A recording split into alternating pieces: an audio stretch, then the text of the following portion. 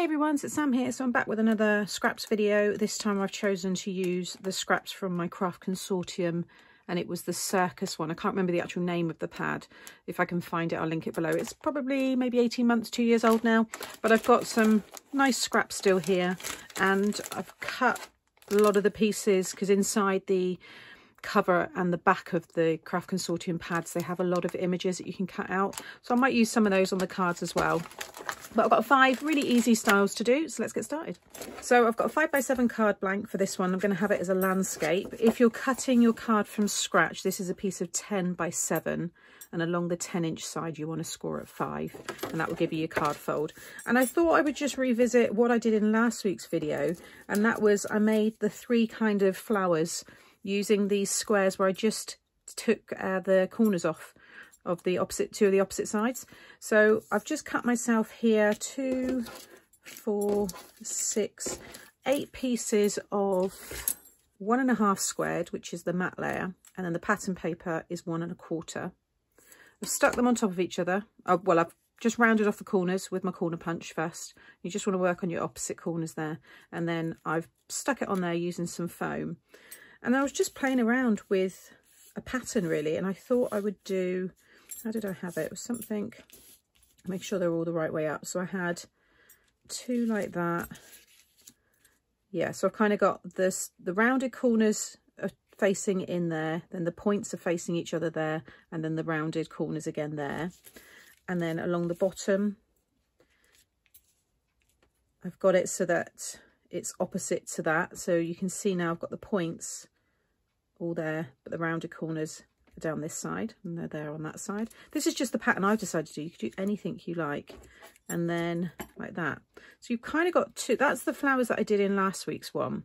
I put an embellishment in the middle. It looked really nice, but this time I thought I'm going to do that. And then I've cut this sentiment, which is from one of my very first wiper card die sets, and it's the Yay It's Your Day. I think it was from the 5x7 set. But I've just cut it with some foam, and so it's got that dimension, but I didn't take any of it out yet because I thought I would wait. So with the double-sided foam tape just means you can peel the backing off. Probably should have done that last actually, because now I've got to take all these pieces out. I'll do them this way instead. And it just means you've got a nice dimensional sentiment. So I'm just going to take all these pieces out. Okay, so that's ready. So what I'm going to do is stick these down first. I'm just going to use my liquid glue.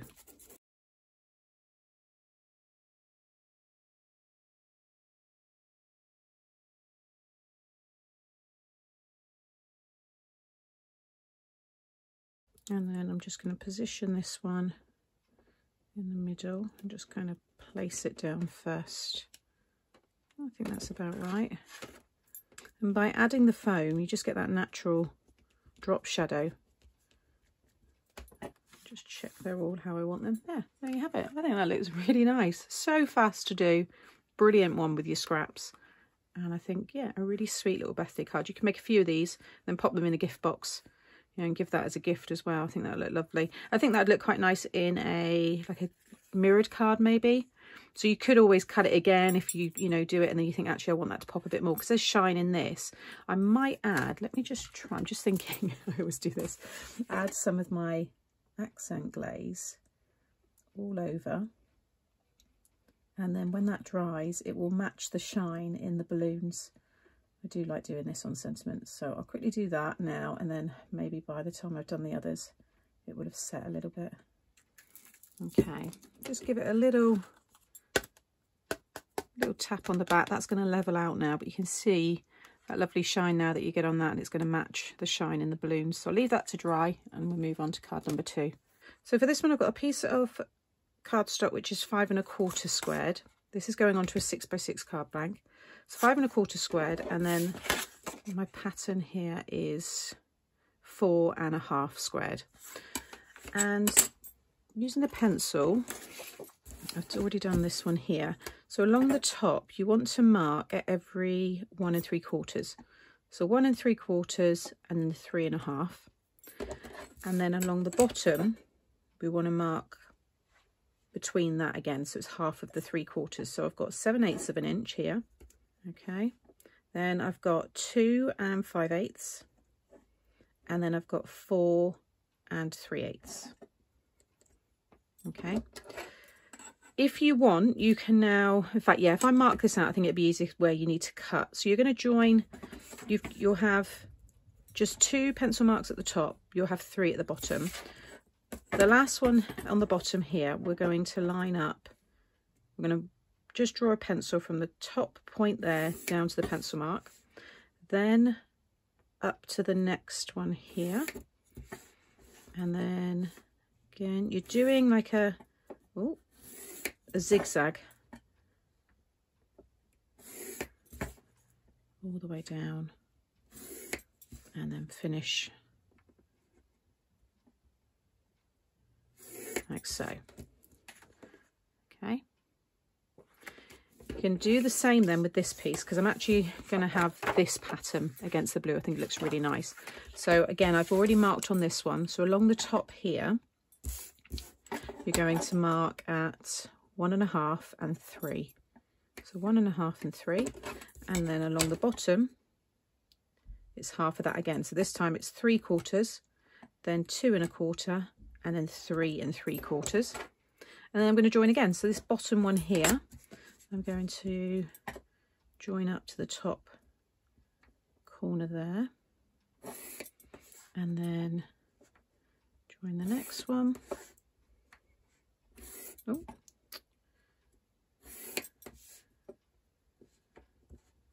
you don't have to do this when you go to, you can just cut from pencil mark to pencil mark, but if I do this for some people that would prefer to follow, a straight line, that's why I'm doing this.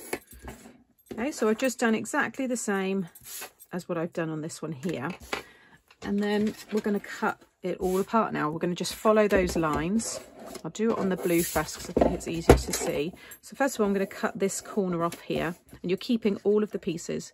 So I'm just lining up the points, and then I'll just flip that one over, and then I'm going to cut down this one.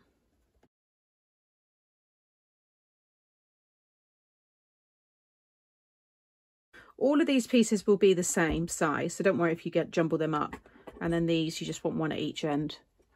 Okay, I'm just going to do the same with this one here. Okay, so the end ones, what I would suggest is just pop it back in. You're just going to have to just shave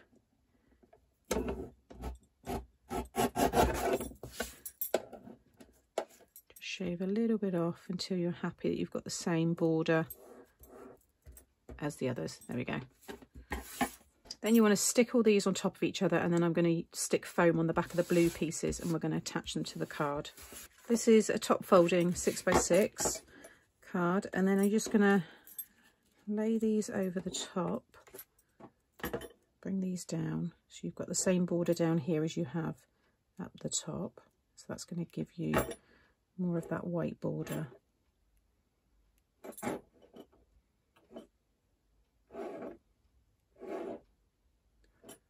Like so. And now I'm going to add my foam.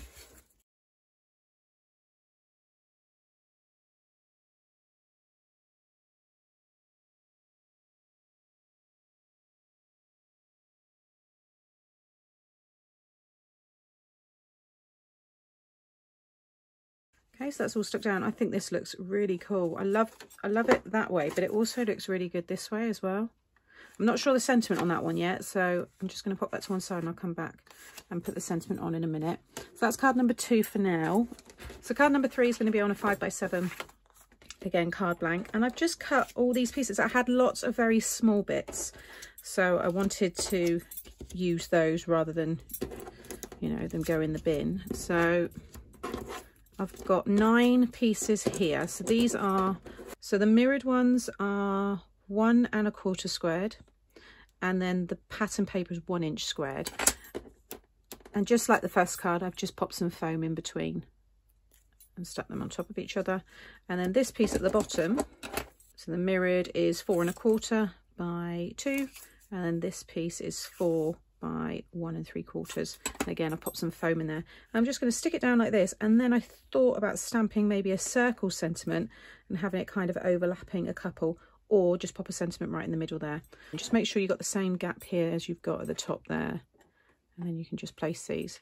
I like that. I think that's quite a nice, it would look good as a window. You could have maybe a picture and then cut the picture down into 9 squares, so it's like you're looking out to the scene.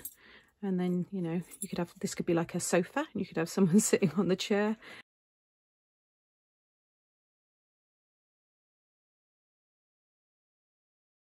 So it's really easy when you've got that liquid glue to move them around, but I think I've got them as straight as I can get it. I think what does this is the mirrored, that holographic card. It's one of my favourites. I really like it.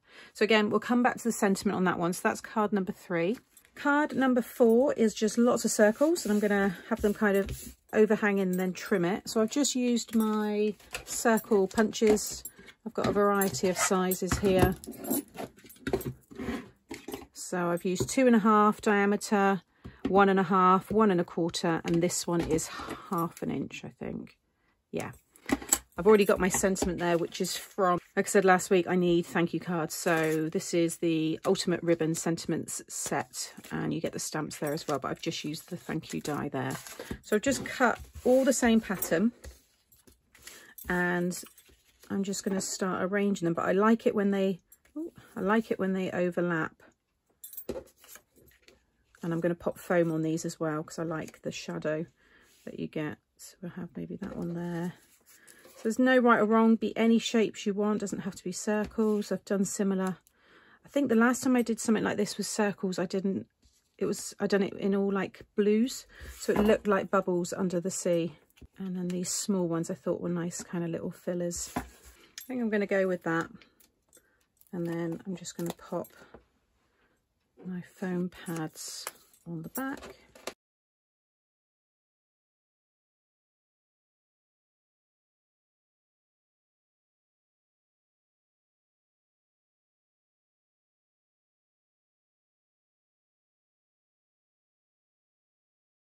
That's it stuck down, and then just take your scissors, flip it over, and just run your scissors along the side of the card so you get it nice and straight. I just think when you let things overhang, I think it's really nice. Okay, how lovely does that look? If you've got a balloon punch or die, you could have this as all, and you've got a few different sizes, having different size balloons. I think that would look really cool. And then my sentiment, I just thought it would be nice to just have stuck across there. I could have it running along the bottom, the top. No, I think it looks quite nice through the middle. That's card number 4. I really like that.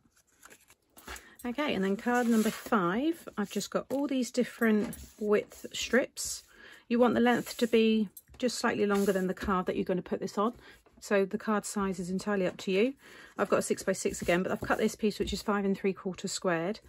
And then I'm going to do like the herringbone technique, but I thought I would pop them all up on foam. So everything's on foam today. So you kind of want to have, I always like to start with a long one that goes right through the middle, and then you kind of work off of that one. So yeah, I think I'll do that one first. I'm going to use this foam here.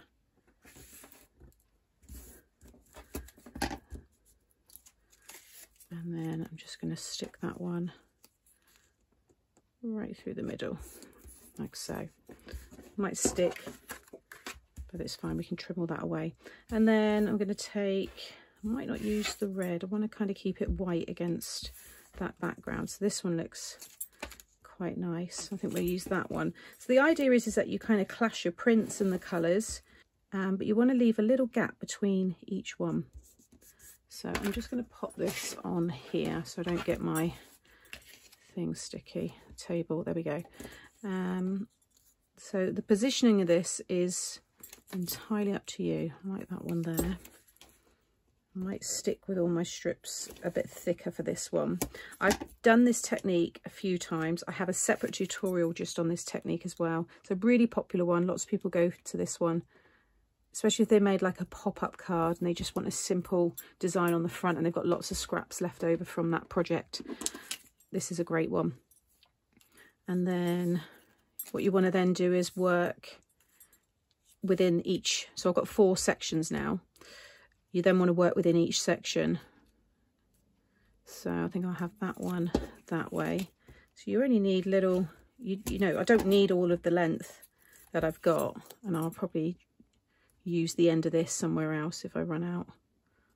And you want to keep the same gap, and then I can take, that one's a bit thinner, let's go for this one so I can keep using the foam. And then you're going to do like that, and then you do another one there and there, and you go all the way down. There's a few ways to do it. This is just the easiest way, kind of the one that I've always, the way I've just always done it. But I thought it'd be quite nice having it all lifted with the foam.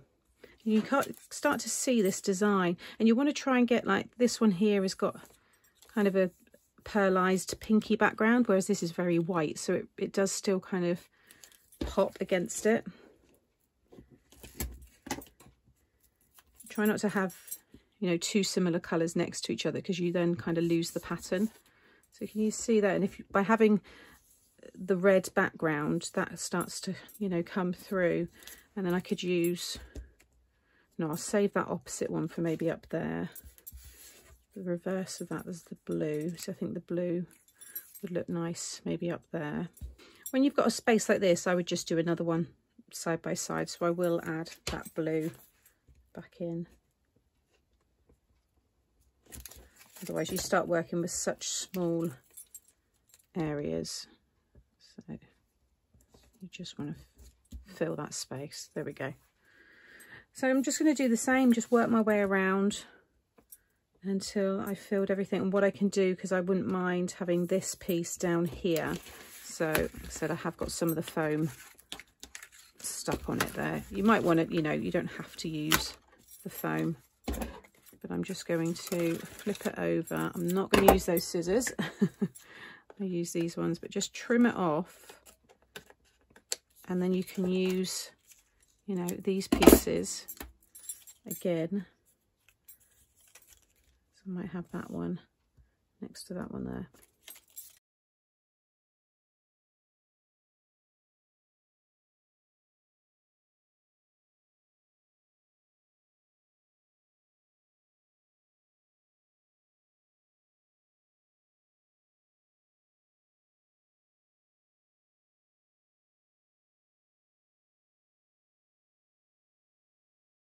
Okay, so that's how it looks when it's all cut. And I've got a nice white frame there with the card blank. If you've got sticky on your scissors, just spray with some rubbing alcohol and some paper towel and it will soon come off, and then they'll be as new again, because I just used my lovely scissors. I wasn't concentrating, so I need to give those a clean. And then I'm just going to pop my glue on the back. Okay, so whilst that's drying, I'm just going to find some sentiments for these. Okay, so that's all the cards done. So here's number 1 again. I really like this style, just by simply rounding those corners, just gives you such a different look. And then this one I've decided to go for this gold sentiment in the middle. And I've just taken some of the die cuts. Well, they're not die cuts, you can cut them out from the paper. I think this design is one of my favourites. I definitely want to look at some other ways to do this, maybe some other shapes or something, but I like that style. And then this one, I took the Greatest Showman. This was again one of the pieces that you can cut out from the front page, and you've got the ringmaster there and the elephant and the tent and stuff, so I thought that one worked quite well. And then the thank you, which you saw. And then lastly, I've just got these heart frames. There's some, these ones are by Simply Creative, and then that same happy birthday sentiment again. I like the gold against the red there. I think it looks really nice. So that's this week's 5 cards using my scraps. Which one's your favourite? 1, 2, 3, 4 or 5? Let me know in the comments.